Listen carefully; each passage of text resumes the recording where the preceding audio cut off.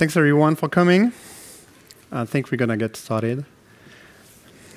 So we're here to talk about continuously deploying to Kubernetes with the Google Container Tools. So who's using Kubernetes here in the room? Okay, cool. Who's not using Kubernetes but is using Docker containers? Quite a few people. Okay, cool. So before I start, let me introduce myself. So I'm David Gageot. I'm a developer advocate on the Google Cloud Platform. I'm based out of Paris, France. And I love everything that's related to developer experience, especially for everything that's related to containers. And I love cats. You can find me on Twitter, GitHub, Instagram. It's always the same login, DGAGEOT.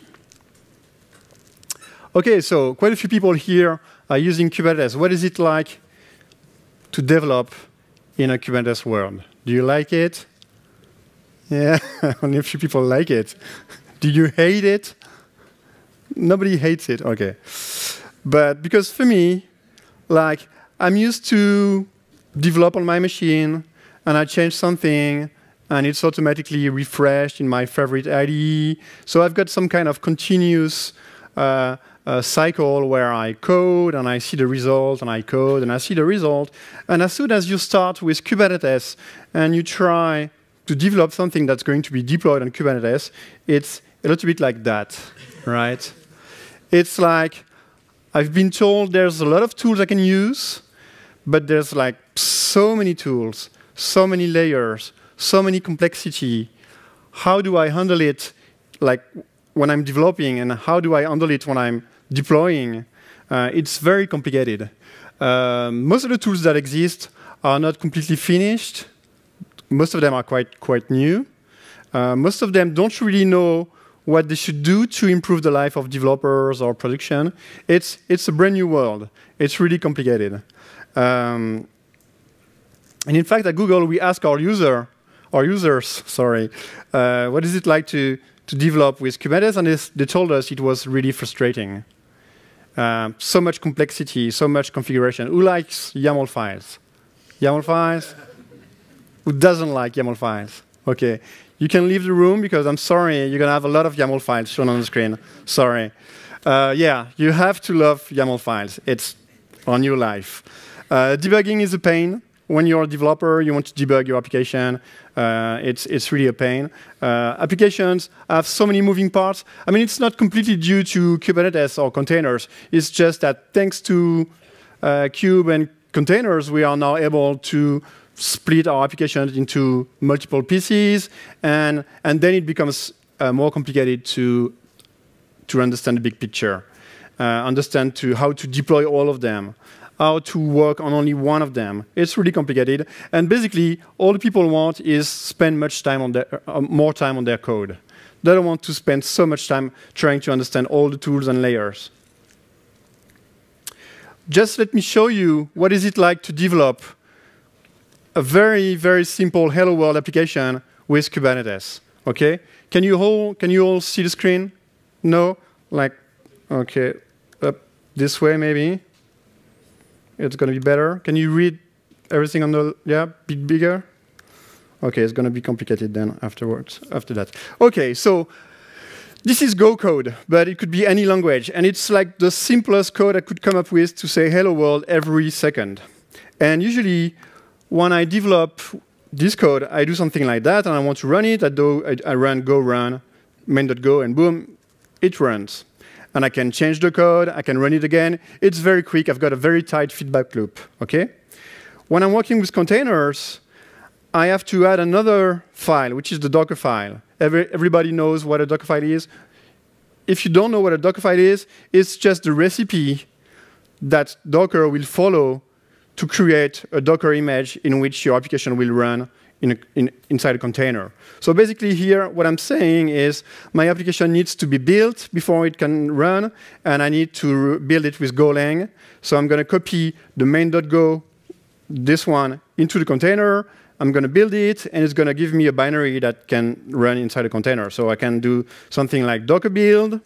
It's going to build my Docker image and Docker run, and it's going to run. It's the same Go application running inside a container. And then later on, I want to deploy it to Kubernetes. So I need to write another file. This time it's YAML. Yeah. So this is the minimal YAML I could come up with to run that single container on a cluster. It's running inside a pod, and I can give it the name of the image I just built, and it's going to run it on Kubernetes. So all I have to do is use the kubectl command line to talk to Kubernetes. I need to send it the pod.yaml, and it tells me that it's created. Okay. What else can I do? I can see that it's running, and I can see the logs for it. Okay. It's doing what I thought it should do. Okay. Quite simple. I went from local development to deploying to Kubernetes very easily, but then the real life of a developer is that I'm going to change that code a lot. So let's do that. I'm going to change the code, and I'm going to say hello devox. And I need to rebuild the Docker image. I'm going to give it a new version tag, v2. This time it's a bit longer. And I'm going to edit the pod.yaml to change the version. I'm going to remove the sound. And I'm going to apply again that YAML. And to make sure that what I changed was actually deployed, I need to see the logs. And it's deployed. All those commands, you have to type them in the right order, OK? You have to rebuild, put a new tag, change all your YAMLs that are referencing this image. You've got to send it. It's very long. And you might argue that you're not going to deploy a lot on Kubernetes. But in fact, the more you're going to use Kubernetes, the more you're going to want to deploy on it. Because Kubernetes is a platform on top of which people are going to add more and more layers that are going to add more and more value to your applications. And so that you don't put all the complexity inside your code, but you put the complexity on the platform, in the platform. So when lots of the features are in the platform, you're going to have to deploy very, very often to Kubernetes to make sure that what you've deployed, what you've developed locally actually works, right? So this is what I call the infinite loop of pain and suffering. It's going to be your daily life if you're developed to Kubernetes. You're going to change code, rebuild your images. You're going to push those images to a registry. You're going to patch all your YAMLs, kubectl again, kubectl apply again, and then you have to verify that what you've sent to Kubernetes is actually what you meant, and that it is actually working. It's very error-prone because you can make a mistake at every step. You can forget a command, and people usually solve that by writing their own bash script or make files. I don't know who wrote bash script or make files for that. Quite a few people. The problem with that is that you can put bugs in those scripts, and also each time you change team, you have to learn the new tools, okay?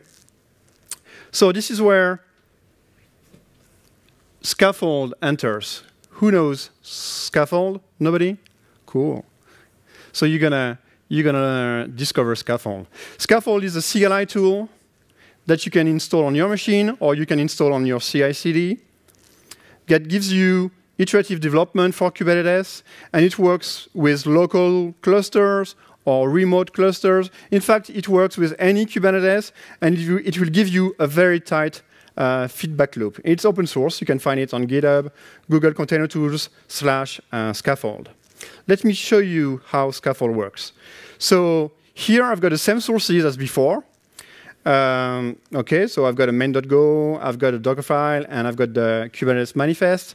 And I want to use Skaffold to do exactly what I showed you. So first, I need to write an additional YAML file. Yeah, YAML file, I told you. But maybe you don't have to write it because Skaffold comes with an init command that can do the work for you. So basically, it's going to introspect it's going to list your files, and it's going to try to find the Docker files and the YAML files, and it's going to try to match one with the other. So with this sample, it's quite easy because I've got only one Docker file and one YAML file. So Skaffold init will give me this configuration. OK, I'm going to build one artifact. It's going to be named with this image name. which is the tool found in the pod YAML. Do you want to use that one? Yes. OK. So now I've got Skaffold configured. I can do things like Skaffold build. Not very impressive. It's going to just build my artifact or all the artifacts I listed in the Skaffold YAML. OK. It's just that there is a very smart cache mechanism so that if you try to rebuild something from the same sources, it's going to be very quick, even quicker than what Docker build would give you. But it's not really impressive. What you can do also is you can run Skaffold run. Skaffold run will basically take your sources, build them to an image, tag the image, change the YAML files, send them to Kubernetes, and will tell you that it's configured. So for example, here the tool chooses an image tag automatically without you doing it. You don't have to think anymore about tags. It's going to use your Git tags or Git commits to tag your images. But it's not really impressive. You can also run Skaffold run -- tail. And this one is quite nice because it's basically the whole loop. It's you change something, and then you run Skaffold run -- tail, and it's going to rebuild, tag, change the YAML, push to Kubernetes, and show you the logs so that you know what was deployed. Do you like that? Yeah, but I can do better. I can do better than. So you're developers, so you might want to take a look at Skaffold dev. Skaffold dev does exactly the same, but in addition, it's going to watch for your file changes. So that each time you change files from your IDE, it's going to find which images should be rebuilt. It's going to rebuild them. It's going to tag them automatically. It's going to take that time, put it in the YAML, and send it to Kubernetes. Let me show that to you. I'm going to open a new tab, and I'm going to change the code. So when I save, Skaffold will detect the change, will automatically rebuild the image, will automatically tag, and send it to Kubernetes and show you the logs. So you can run that in the background, and you've got your application continuously deployed to a local or remote Kubernetes, and you can just focus on your code. Who likes that? Want to use that? OK. You should try it on Monday. I always say you should try it on Monday. Like Monday, you're going to be back to work, and you're going to want to try something new, something you saw at the conference. So yeah, it's going to be very smart. So if you change something, it's going to rebuild only the images that should be rebuilt. It's going to retag only those images, et cetera, et cetera. OK. But there's one problem. So I showed you, I changed a small Go application, and it was very quick to rebuild the image. But in reality, it can take a long time to rebuild your images. Who's using Java here or any JVM-based language? OK. So this is like a sample Hello World using Spring Boot. It's like the most simple application you can write with Spring Boot. And there's the POM XML here. And usually, you'd build it with a Maven package. OK?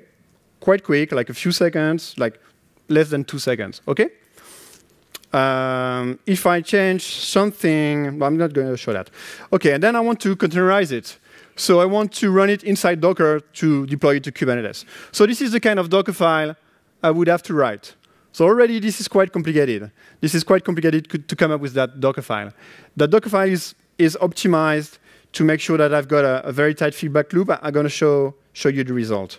But I'm going to first show you how you'd build your image. So you'd build your image like that. OK? It's very quick because I just built it before the presentation on my machine. But now let's say I want to change something in this pom.yaml. I'm going to change something that has 0 impact on my application. I'm going to add exclamation marks. OK? How long do you think the Docker build will take if I press Enter? 10 seconds? Who said more? Who says more? 30 seconds? More. I'm going to show that to you. OK. What it's going to do, I change a comment, OK, that has 0 impact on my application. But because the build is running inside Docker with Docker build, it's going to take maybe 4 minutes, depending on the Wi-Fi.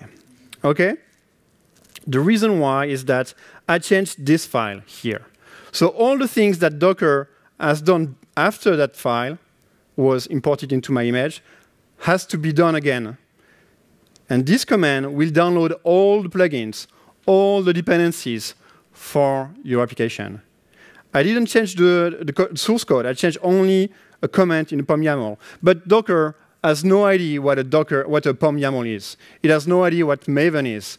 It has no idea what could be the impact of adding this comment. So it has to do all the steps over and over again. Okay? If I change only something in the sources, because of the way my Dockerfile is created, it would be a bit faster because it wouldn't have to re-download all the plugins. It would just recompile the whole application as if it had never seen this application before. But yeah, I said 4 minutes, but I think it could be longer than that. The Wi-Fi is not very snappy. Okay? So this is a problem. I showed you Skaffold dev, which seems magical, and then you have a hello world in Java, and you have to wait 10 minutes for it to be rebuilt. So what can you do? Basically, with Docker build, you cannot do anything. There's no solution to that if you use Docker build. One of the possible solutions is to use another open source project that's called Jib. Who knows Jib here? A few people? OK. So Jib is for Java Image Builder. It's a set of plugins for Maven and Gradle that you can use to build Docker images for your JVM applications without installing Docker on your machine or on your CI/CD, without even writing a Docker file. Okay? Remember that Docker file that was complicated? You don't have to learn it. You don't have to write it. And it will give you very incremental builds. I'm going to show that to you. So it's the same application here. It's just that I added a single plugin here. I added the Jib Maven plugin at the bottom. Sorry, it's at the bottom of the screen. And with that plugin now, I can do something like Maven compile Jib build, and it's going to automatically compile the application and then produce a Docker image and push it to a registry. All that in 5 seconds. Okay? So I didn't write any Docker file. I didn't have to install Docker on my machine. It's doing everything in pure Java. Because in fact, Java can build a Docker image. A Docker image is just an archive with files and JSON files and more archives inside that describes all the layers of a Docker image. You can use any language to create a Docker image. So Jib is using Java to create a Docker image. So it's going to build the application on your machine, not inside a container, and then the result will be imported inside an image that's going to be pushed to registry. And what happens if I change like a single comment?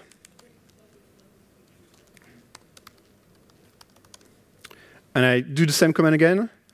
It's going to be, again, a few seconds, like 4 seconds. Okay?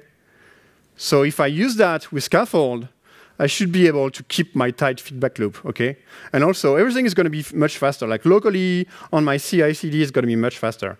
And if you want to use Jib with Skaffold, you can use the same Skaffold YAML that I generated before, and you just have to change the type of the artifact. And say, hey, I'm going to use Jib Maven to build an artifact, so that if you do something like Skaffold build, it's gonna use Jib to build that image, okay?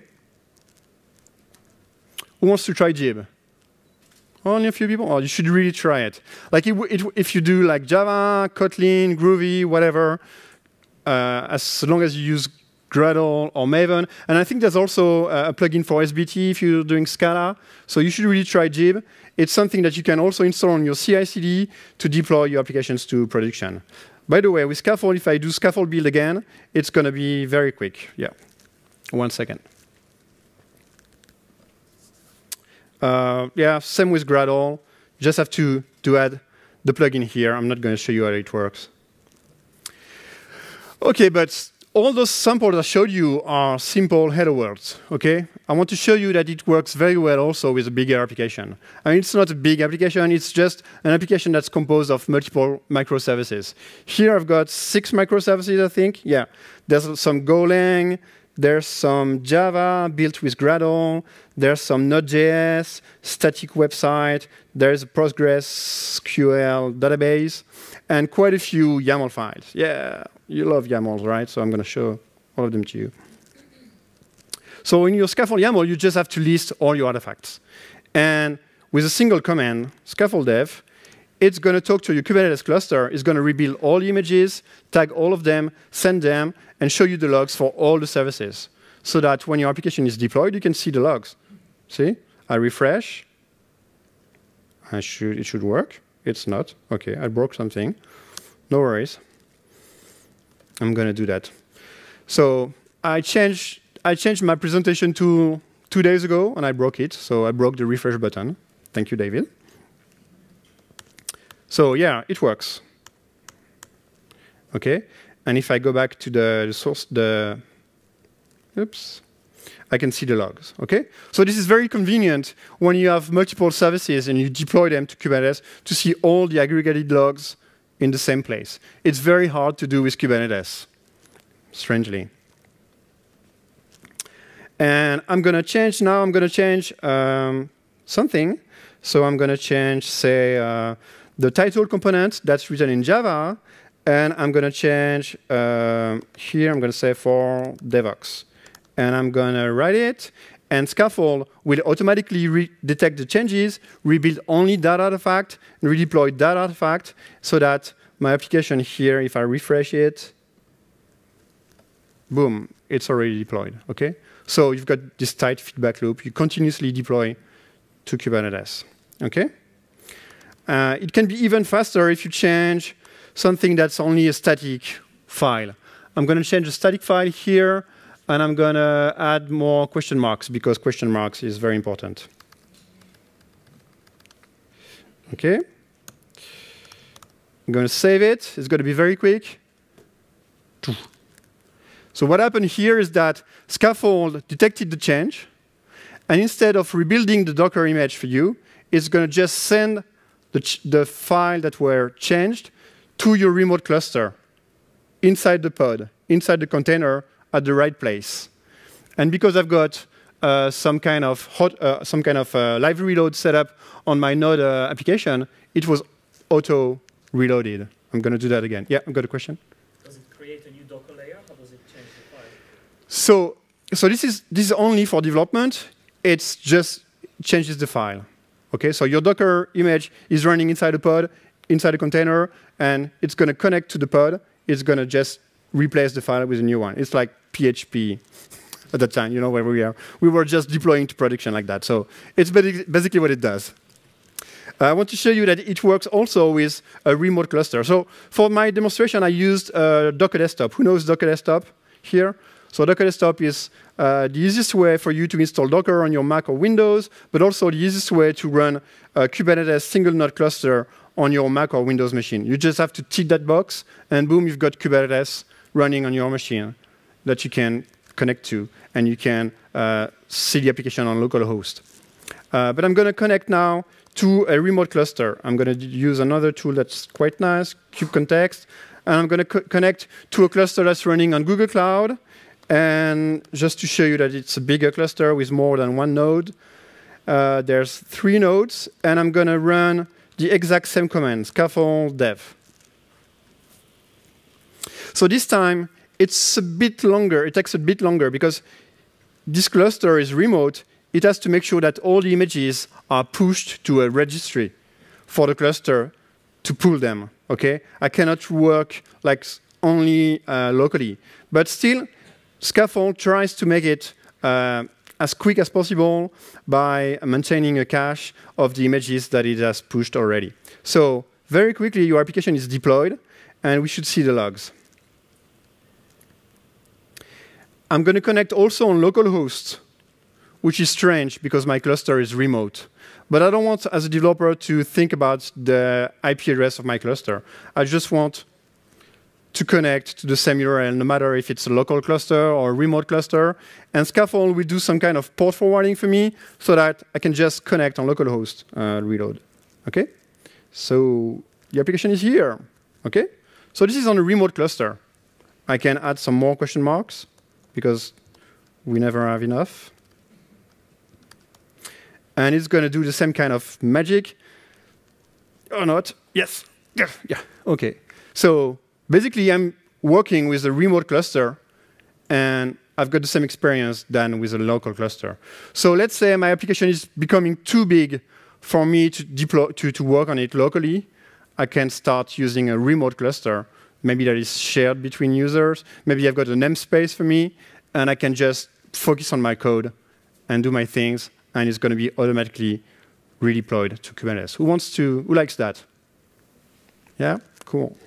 And when you Control C, everything will be cleaned up so that you keep your cluster clean. There should be an image here. It's gone. OK, so, thank you. That was Skaffold and Jib. So Skaffold gives you a tight feedback loop. It will adapt to your tooling.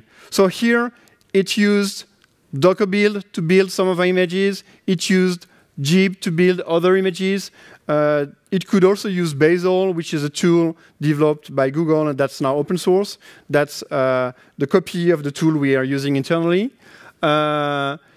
For deploying your application, it can use kubectl, but it can also use Helm. Who's using Helm here? OK, so if you like Helm, you have Helm templates, and Skaffold can use them to deploy your applications. Basically, it's going to try to adapt to the tools you already like. It's going to just connect the dots between those tools, and it's going to give you a very nice continuous deployment loop. OK, can it be easier than that? Would you like it to be even easier? No? Easier? A bit, yeah? Too complicated already? So I'm gonna show you Cloud Code. Who knows Cloud Code? Oh, cool. So Cloud Code is a set of plugins for your favorite IDE, if your IDE is IntelliJ or Visual Studio Code. And and it gives you a very strong, like, integrated experience with a very tight feedback loop. And it tries to help you with all this Kubernetes complexity. So I'm going to show you how it works. So here, I'm using Visual Studio Code. I'm sure it's not, I mean, who's using Visual Studio Code here? A few people, OK. So I thought IntelliJ, OK, cool. Eclipse, afraid to, oh, only one person, so sorry. Sorry, it turns out we choose the right IDEs. I don't know, strange. So this is Visual Studio Code. This is my Hexagon application with all my microservices. You can see the Skaffold YAML here. You've got the sources for all the components. And if I use the palette here and I can type Cloud Code, I can see what Cloud Code can do for me. Cloud Code, for example, if I'm just getting started with Kubernetes, can help me create new applications from scratch. I can choose to create a Python application, or Go, or Node.js, or Java, or .NET Core, and it will help me get started with Kubernetes. Okay, so this is really nice for people just getting started. Also, it's going to give me all the tooltips documentation I need on my YAML files, because YAML files are complicated, so I want as many help as I can have. Okay. It's going to give me also some kind of validation. This should be an integer, so okay, some kind of validation. I think there's some kind of completion also. So I can say, okay, I can see the different types of services, things like that. So it's very useful as a developer to get some help from my IDE. But also, what Cloud Code is going to give me, it's going to give me the continuous deployment that I showed you, but inside my IDE. So I can just continuously deploy to Docker Desktop, for example, and it's going to run Skaffold in the background. It's going to build all my components, and it's going to show me the logs for all those components, and it's going to tell me when the application is ready to be used. And of course, if I change something inside my IDE, more question marks, exclamation marks, sorry, it's going to sync them, and boom, my application is updated. Okay? So here, I'm inside my IDE. I've got this tight feedback loop. I don't have to think about Skaffold. I don't have to open a terminal. I don't have to think about it. I just focus on my code. Okay? Who wants to try that? A few people? Yeah. So you can find the VS Code plugin in the VS Code marketplace and the IntelliJ plugin in the JetBrains plugin repository. Both of those tools are not open source. They are using lots of open source components like Skaffold and things like that, but it's not open source. We're trying to make sure we move as quickly as possible to make a product that brings a lot of value to our users. You should really try them and share your feedback on GitHub, because all the issues are tracked publicly on GitHub. So you should really try it. OK. So let's go back to building Docker images. I showed you a tool to build your images quicker, that is Jib. But building Docker images, it's still very hard. You're going to end up with images that are not secure, that have a lot of layers, that are too big to push, too big to pull from your Kubernetes nodes. You have to ask yourself, which base image am I going to use? It can be very complicated.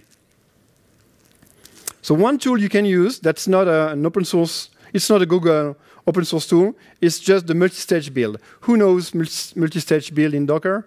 So most of the time, people are using Docker. They're even writing Docker files sometimes, but they don't know multi-stage builds. So I really want to show you that. It's been there in Docker for multiple years, I don't know, yeah. And it's very useful. The idea is that your Docker file is going to be decomposed in multiple steps. So you're going to have, each step will have a name, like this one is named builder. And this step will only be used to build my application. And the result will be copied inside another step that is going to be used to run my application. So I take the sources, I copy them inside one step, it runs go build, the result is an application that's copied inside a smaller image with a different base image, and this one is going to go to production. And it's going to be much smaller.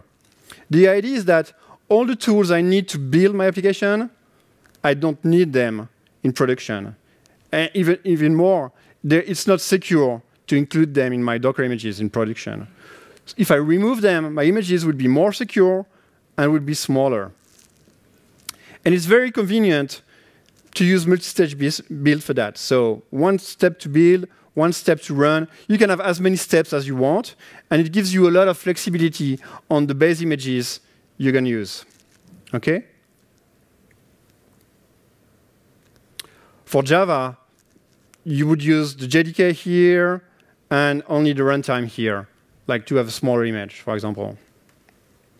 For Golang, it's like this image contains the Go compiler, but also a C compiler, Makefiles, Git, whatever. You don't need that in production. You only need your application and a very small base image. Talking about small base images, I want to tell you about distroless. So distroless is a set of minimal base images that are more secure and that you can use as base images for your production workload. Those images that do not contain a shell, that do not contain package managers, it's really minimalistic, OK? The idea is that we try to learn from what we're doing in production at Google with containers, and we tried to come up with a set of base images that you can use to produce your production workload. And so you might want to use a Debian or Ubuntu as base image, but those images are too big. They contain too many things, and it's not really secure. You can use also an Alpine image, which is very small, but it's using a different C library, libc. It's not really always convenient. So distroless is here to help. I'm going to show you how to use distroless. And it turns out it's quite easy. I'm going to show you first with a Go application and then with a Java application. So this is my usual main.go application. And there's a Dockerfile here. And it's quite simple. It's the multi-stage build I showed you. I'm going to just change it. And I'm going to replace this image that's the one used to run by this one. GCRIO distroless /base. It's the smallest distroless image you can use. And I'm just going to paste that here. And I'm going to Docker build. And boom, I'm using distroless. But this time, the image I'm going to send in production is very minimalistic. There's no shell, there's no package manager. If someone enters into my image, there's only a few things they can do, okay? It contains the libc, all the things that you need to do some kind of SSL certificate, and there's a root user, and that's basically it. For Java, it's the same, but we have a different Java image. We have a Java GCRIO distroless Java. We have one for Java 8 and one for Java 11, I think. And if you open your Docker file, you can just replace that image, which is quite good, by another one, which is good also. And you can Docker build, and okay, it was built already on my machine. And your application basically is running the same way as before. It's a JVM, official one. It's an OpenJDK 11, but the base image, it's patched by Google. It's produced to be as secure as possible, and it's using. I mean, there's no shell, there's no package manager. You can. There's only a few things you can do if you manage to enter into the image in production. Who's using distroless here? Nobody? Okay. So if you're using Google Cloud, you might be using distroless without knowing it. We have some products that use distroless as base images. You just provide your code, we build it, we put it on top of distroless, and we put that in production. On App Engine, I think we do that. On Cloud Functions, maybe too. So you might be using distroless without knowing it.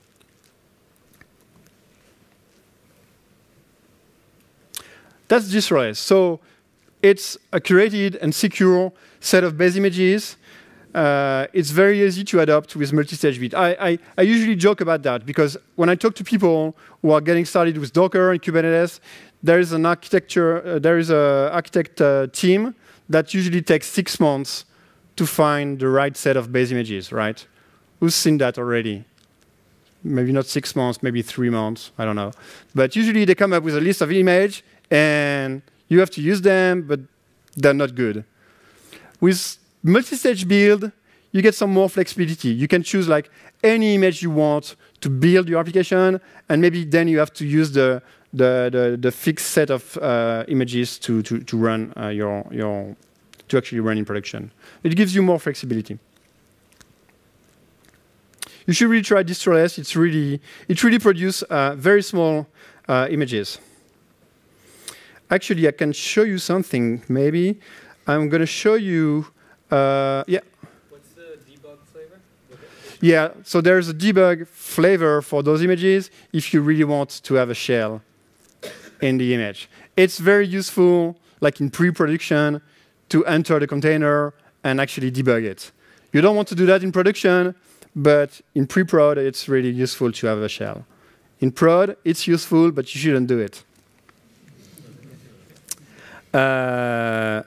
Let me just maybe use another tool that's quite nice.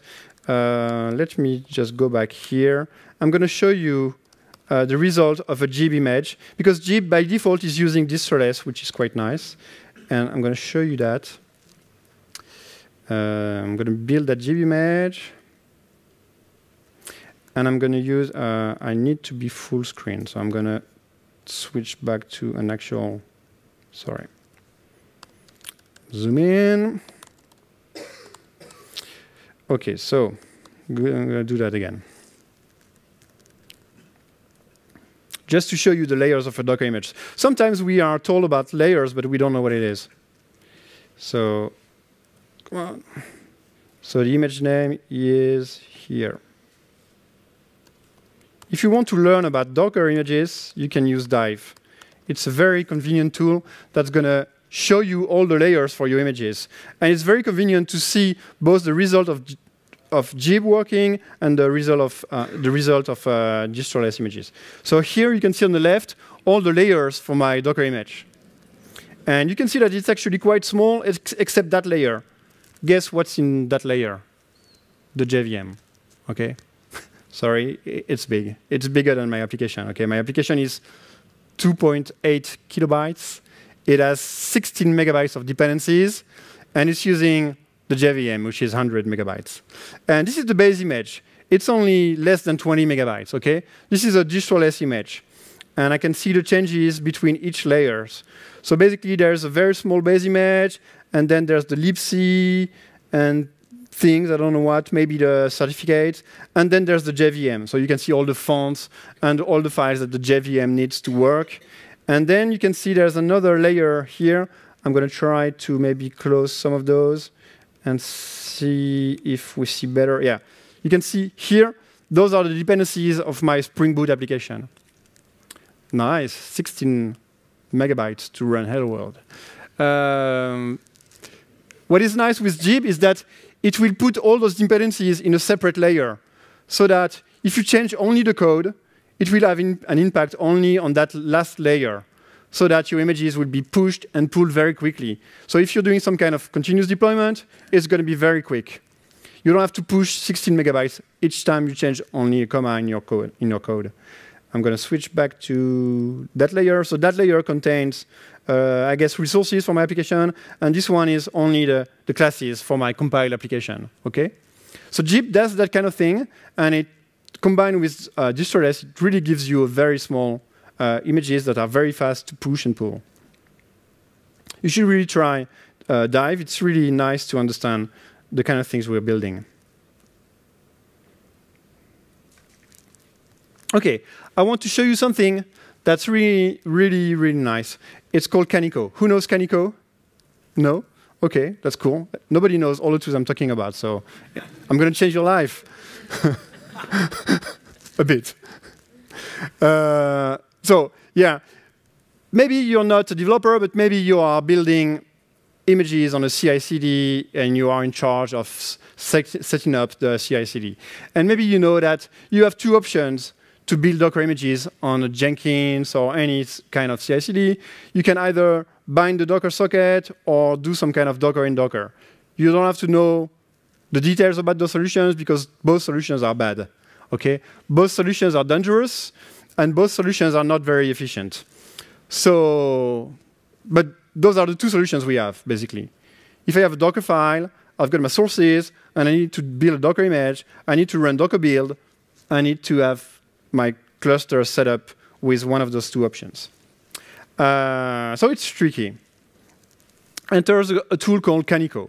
So Kaniko is basically a re-implementation of Docker build that recognizes the same Docker files, that produces the same output, but that can run on any container or any Kubernetes cluster without you binding the Docker socket or doing some kind of crazy things.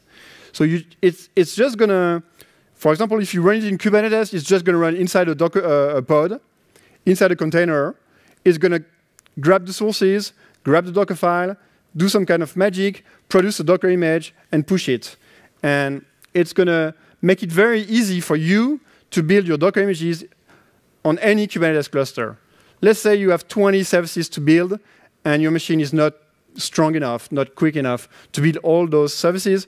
You might want to offload that to a remote cluster. You just have to have a Kubernetes cluster and Kaniko, and you can build your Docker images on top of that cluster. No setup. I'm going to show that to you with Skaffold. So Skaffold, here I've got the image I want to build. I'm gonna say it's a Kaniko. I'm going to use Kaniko to build that image. And I'm going to connect to a cluster like this one, remote cluster. It's the same cluster I used before with 3 nodes. And I'm going to use Skaffold to build my components on that cluster, not locally, not with Docker build. They're going to build remotely. So let's do something like that. Skaffold build, same command. And it's going to take the sources locally. It's going to send them to a pod that's going to be started on Kubernetes. That pod will get the sources, get the Docker file, this Docker file, and it will produce a Docker image out of it, and it's going to push it directly to a registry. So it's going to take longer than when I do it on my machine, but if we have multiple users building images, like lots of images on a single cluster, it can build a lot of images in parallel. So it can be very, very efficient. This is not a good example of it being efficient because it's really long. We are still working on Kaniko to add some more caching mechanism, like more advanced caching. But it's really, really nice that you can take any Kubernetes cluster, like any, you can configure Skaffold, and Skaffold will talk to that cluster and build your images on top of it. You don't need to set up a very complicated CI/CD system to do that, okay? And it's secure. It's secure. You can do that on any Kubernetes cluster. You can do that also on Google Cloud Build. We support now either building with Docker Build or with Kaniko. And I think Jenkins X is going to use Kaniko now to build the artifacts instead of doing Docker Build, because they have the same problem. They have to choose between binding the sockets or Docker and Docker. It's not secure. So I think they're going to use Kaniko. Maybe they're doing it already. Somebody knows, or nobody knows. I think they're gonna do it very. They're gonna do it in near future. Okay. One more thing I want to tell you is, okay, you've got a nice tight feedback loop in development. You can continuously deploy to Kubernetes while just focusing on your code. But then at some point, you're going to have to deploy to production. So of course, you can use Skaffold from your CI/CD to build your application and deploy it to the cluster. I showed you how to use it on my local machine, but you can use it on Jenkins. You can use it on any GitLab CI, whatever, and you can use the same configuration to build and deploy your applications. But I'm pretty sure you have a different setup in production than in development, right? Your application needs to be tweaked a little bit. Like the YAML files, they need to be configured a little bit. And usually, you end up writing such YAML mixed with templating, which is quite nice to read, right? Yeah? You really very quickly understand what it's doing. I mean, YAML file was not enough, so we mixed it with templating, which is quite nice. So now you have ifs and loops, quite nice. So basically, Helm makes you write such files. So I'm going to show you in 1 minute that there is another tool you can use, which is Customize. Customize is a template-free solution to customize your YAML files. You don't have to learn a new language. It's just using a very simple mechanism. Let's say you have this base YAML, which is the one you're going to use on your development platform, and you want to patch only this value. Okay? So you're going to have to write a patch file that contains the path to the value you want to change. You don't have to write the empty lines, of course. Okay, you remove the empty lines. And Customize from the base YAML with the patch YAML will come up with the patch YAML, the patched YAML, okay? Which is the solution you're going to use in production. Okay? So you can have as many patches as you want. Each patch can be like dedicated to patching a single value or can patch multiple values. And it's quite easy to configure. So I'm not going to show you. Yeah, so you can write something like this. Yeah, here. Just going to show you that. So you can say, OK, in production, I'm going to customize the namespace. I'm going to customize the labels. And I'm going to apply a list of patches. And the end result is that if you use Skaffold with Customize, basically you can say, connect locally to your cluster, dev cluster, and do Skaffold run. And it's going to use one configuration. We should see that very quickly. Hello world. And then you can point to your production cluster, type the exact same command, and this time it's going to patch the YAMLs for you. It's going to apply what we call an overlay that's going to patch all the things that need to be patched for production, and it's going to change the message in production, or not. Oh, yes. Yeah, hello, production. Yeah. So if we go into more details, we will see that the pods have new labels. They're running maybe in a different namespace. It's very convenient, and you should really take a look at Customize. For two reasons. It's GitOps friendly, so if you put all your configuration in Git, when you deploy your application, it's very easy to do that with Customize. And also, it's integrated in kubectl 1.14. So time's up. So let's recap. If you want to take a snapshot. So basically, we saw Customize to handle the different environments. We saw Kaniko to build your images securely on any Kubernetes cluster. We saw Jib to build your applications very quickly. You don't have to learn or install Docker. We saw distroless, Cloud Code if you want as a developer to just focus on your code. And of course, Skaffold to connect all dots. I'm sorry, it's time's up. So I don't know if I have like 1 minute for questions, or I don't know, I'm looking at the organizers. Do you have 1 minute for questions? Couple of minutes for questions, sorry. Any questions? Yes? What about Bazel? Yeah, sorry, I removed Bazel at the last minute, but Bazel, you can use it to build any language, and it will give you a very efficient, very incremental build, and you can drive it from Skaffold so that your Docker images can be either Docker build or Jib or Bazel, and it's very efficient. The only reason why I don't show Bazel anymore is that it's very complicated to use. Like you have to forget everything about your previous build tools, and you have to learn Bazel. And lots of the people I talk to are like, yeah, it looks like it's a good tool. I understand that it's solving a lot of problems at Dropbox or Google, but I don't want to forget everything I know about Maven or Gradle. I don't want to learn Bazel. So I think if you have problems with Maven and Gradle, you should take a look at Bazel. But yeah. Yeah. When you show the base layer of Jib, there was the layer for the JDK, which was the full-fledged JDK. Yeah. Can you use Jelly? Yeah, you can use, with Jib, by default, it's going to use a JSON-less Java 8 or Java 11, but you can use any base image you want, like add up the JDK, open JDK, whatever JDK. It can be a JDK, GRE, whatever. You can even put another base image and assume it's going to work. You can change it from the XML configuration. Yeah. Yes? Does Jib also runs on Kubernetes? Yeah, like Kaniko. That's a good question. In fact, it could, because basically you would just have to run a container that grabs the sources and runs Jib. It could work. There's no need for Docker to be installed, so you can do that very easily. You should give it a try and share it with other people if it works, but it will work, yeah. Sorry? Yes. Thank you very much. If you have more questions, you can